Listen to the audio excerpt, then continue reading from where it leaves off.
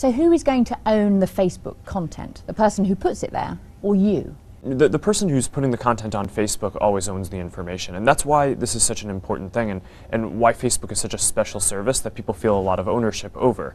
Right? This is their information; they own it. And you won't sell it? They often want to. No, of course not. I mean, they want to share it with only a few people. So just to be clear, you're not going to sell or share any of the information on Facebook. What the terms say is just, we're not going to share people's information except for with the people that they've asked for it to be shared.